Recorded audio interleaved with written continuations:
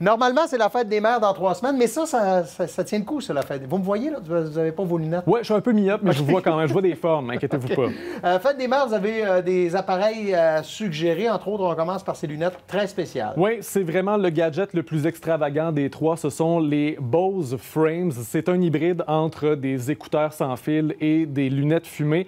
Hyper simple d'utilisation. Vous les branchez en Bluetooth avec votre téléphone intelligent et ça s'opère avec un seul bouton qui est ici dans la monture. Les petits haut-parleurs sont ici dans les branches de lunettes. Vous les voyez là.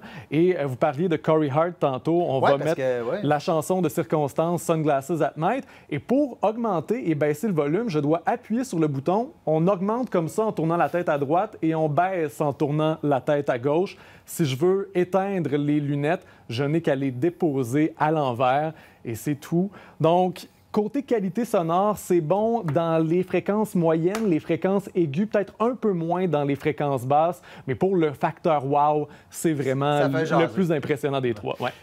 Le prochain appareil, c'est un appareil photo instantané de Fujifilm. Oui, ça revient à la mode quand même, ces appareils-là. Ça existe depuis des décennies, on le sait. Celui-là, c'est le SQ1 de Fujifilm. Il a été lancé l'automne dernier. Celui-là, par rapport au modèle précédent, le carré de la photo est un petit peu plus grand. Les photos sont un peu plus claires et il y a un mode selfie, évidemment. On est en 2021, donc il y a un petit miroir à côté. Lorsqu'on le met en mode selfie, on peut voir à peu près ce que ça va donner sur la photo. Il faut encore brasser la fameuse... Comme dans le temps, ça va prendre à peu près 1 minute 30 avant d'apparaître la fameuse photo.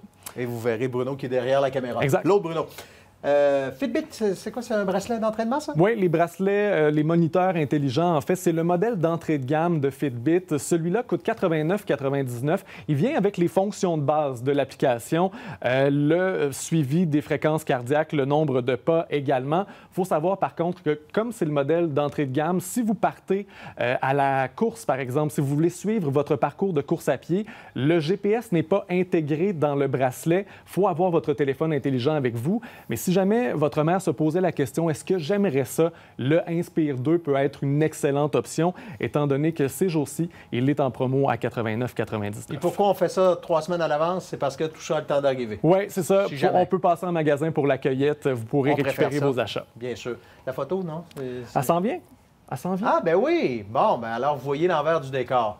Et voilà, c'est ce que nous, on voit quand vous nous regardez. Merci beaucoup, Jean-François, de nous avoir montré tout ça. Puis vous n'allez pas trop loin parce que vous avez des suggestions pour la fin de semaine. Oui. Très spécial. Merci.